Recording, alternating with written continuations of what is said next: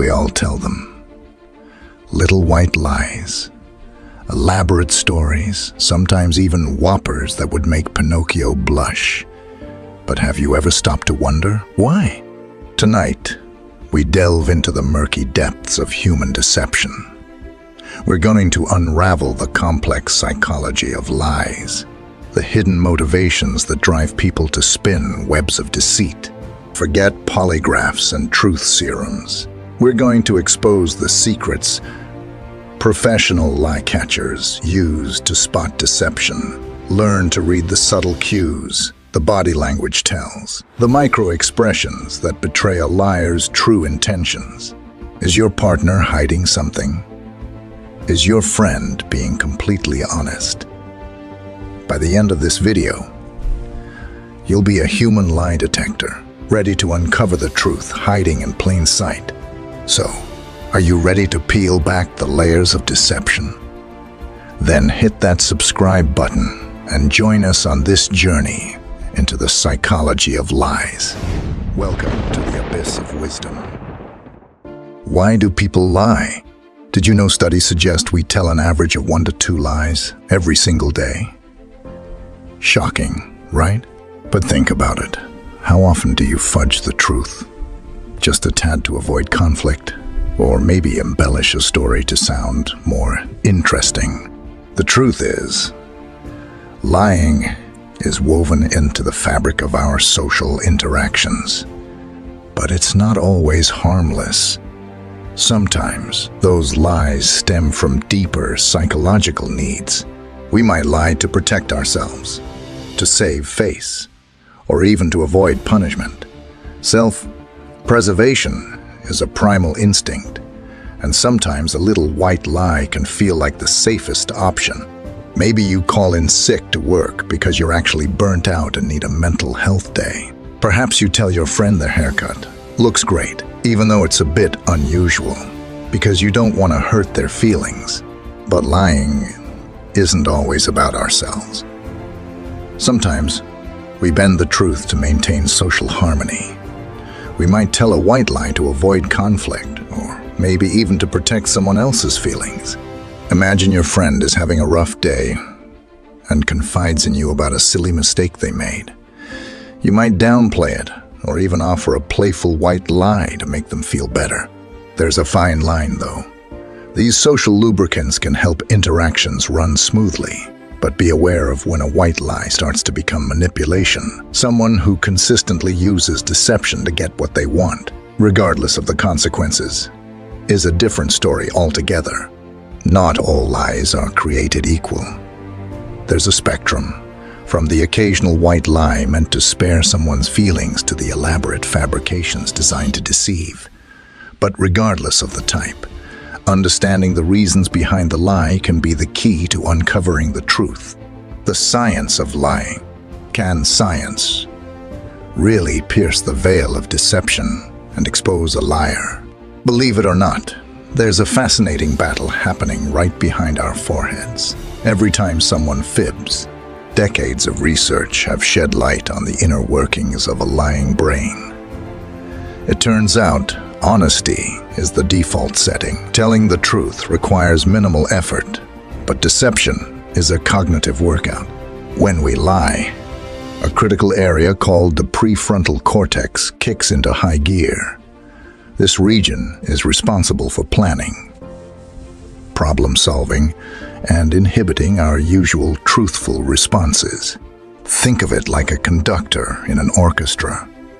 The prefrontal cortex has to juggle multiple tasks, fabricating a story, keeping track of the truth we're trying to hide, and trying to appear believable. It also needs to coordinate with other brain regions to ensure our story is consistent and our body language doesn't betray us. Studies using functional MRI scans have shown a fascinating dance of activity during deception.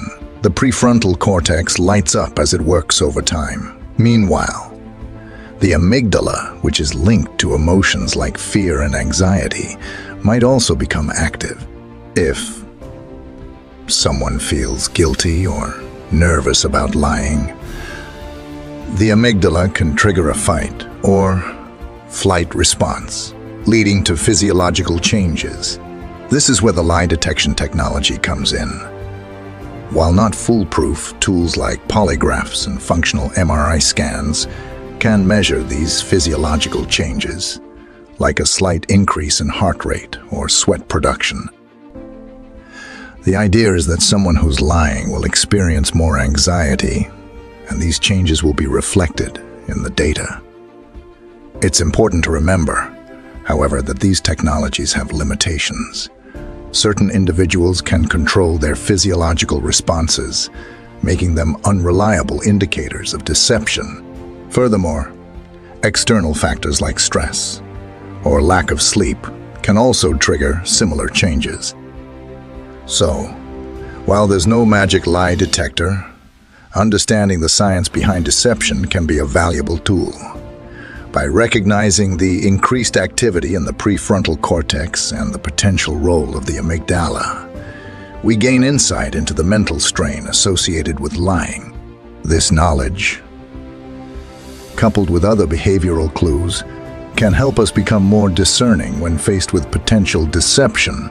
Body language and nonverbal cues of deception. They say the eyes are the window to the soul. But did you know they can also be a window to a lie?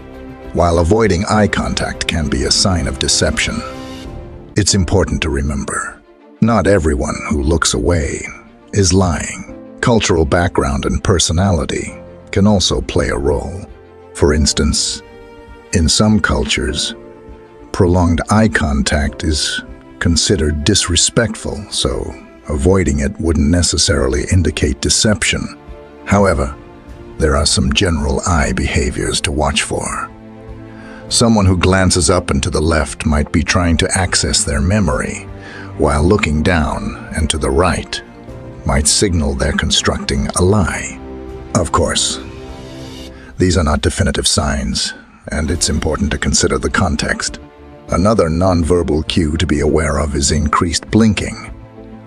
This rapid blinking can be a sign of nervousness or anxiety, which could stem from lying. Our bodies often speak louder than words.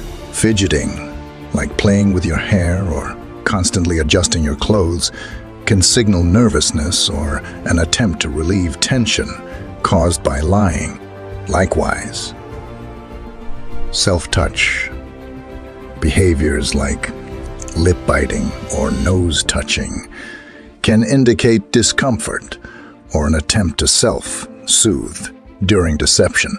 It's important to remember, however, that not all fidgeting or self-touching is a lie.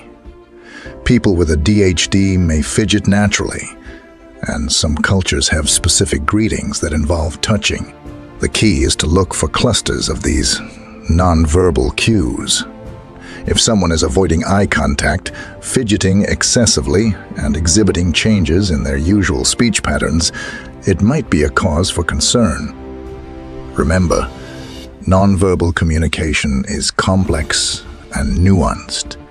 Cultural background, personality, and even the situation itself can influence these cues. Becoming a body language expert takes time and practice. But by familiarizing yourself with these signals and observing behavior in context, you can become more adept at spotting potential deception. Microexpressions as clues. Imagine being able to spot a lie in a fleeting flicker across a face, a subtle twitch that betrays the hidden truth. Well, that's the power of microexpressions. These microexpressions are involuntary facial changes that last a fraction of a second, like a lightning strike of emotion. They can reveal a person's true feelings, even if they're trying to hide them. A flash of anger might manifest as a narrowed gaze and a tightened jaw. A flicker of fear could be a bitten lip or a widening of the eyes. Contempt might show as a raised upper lip and a slight nose wrinkle. These fleeting expressions can be a goldmine for those who know how to read them. While Paul Ekman, a pioneer in the field of microexpressions, identified 7 universal emotions: anger, contempt, disgust, fear, happiness, sadness, and surprise. It's important to remember that microexpressions can be subjective and vary in intensity. The same basic expression can have different meanings depending on the context.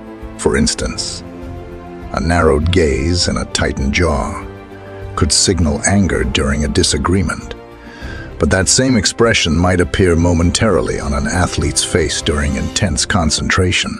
Furthermore, microexpressions are just one piece of the puzzle. Relying solely on them to detect deception can be misleading.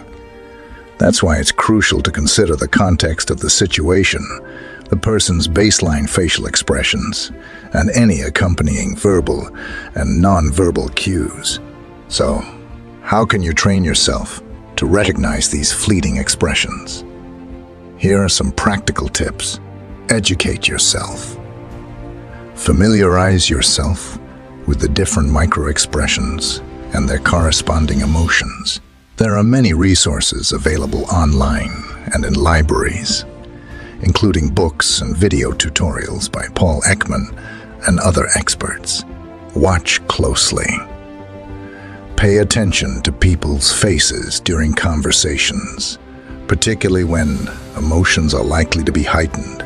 Focus on subtle changes around the eyes, mouth, and brow.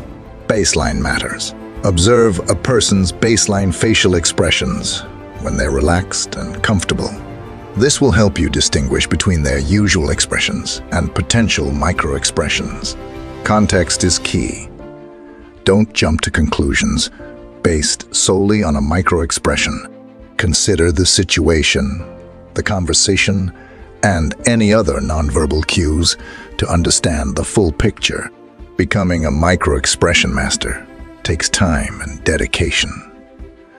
But by following these tips and practicing regularly, you can improve your ability to recognize these fleeting emotional leaks.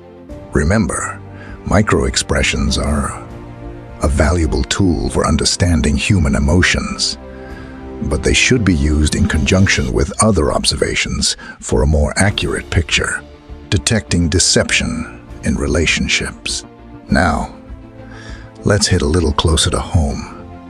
Deception can be especially damaging in our most important relationships, where trust is the foundation. Have you ever suspected your partner of hiding something?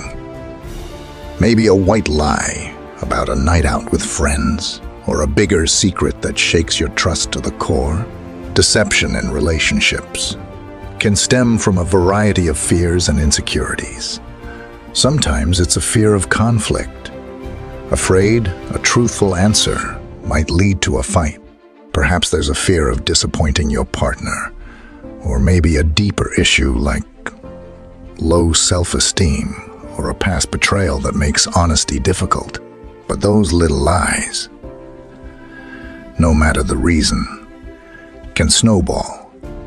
Each deception, big or small, erodes trust and creates a distance that's hard to bridge. So how do we navigate this tricky terrain? The answer isn't about becoming a lie detection expert or resorting to accusations. The key lies in cultivating open communication. Create a safe space where both partners feel comfortable expressing themselves honestly, even when it's difficult. This means being an active listener, showing empathy and understanding, and avoiding interrupting or judging. It's also important to be honest with yourself. Are there things you might be hiding from your partner? Building trust is a two-way street, and consistent honesty, even about the tough stuff, is essential. Remember, a healthy relationship thrives on transparency and mutual respect. Deception, on the other hand, breeds suspicion and resentment. If you suspect your partner is being dishonest, address it calmly and directly. Focus on how their actions make you feel, and express your desire for a more open and trusting relationship. It's important to be prepared for the possibility that the truth might be difficult to hear.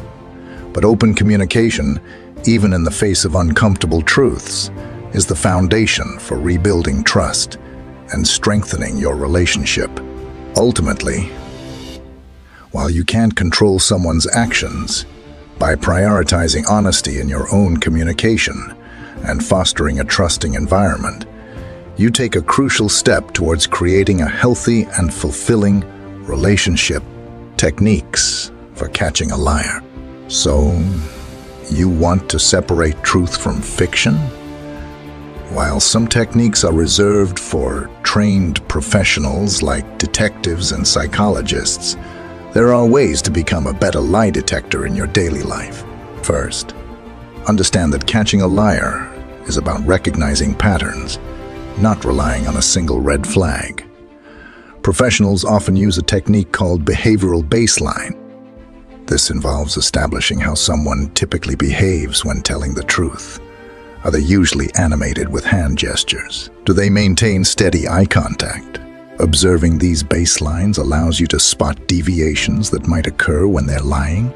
Another technique is active listening. Pay close attention to details in their story. Not just the words, but how they say them. Professionals might use open-ended questions to encourage elaboration and see if the story remains consistent.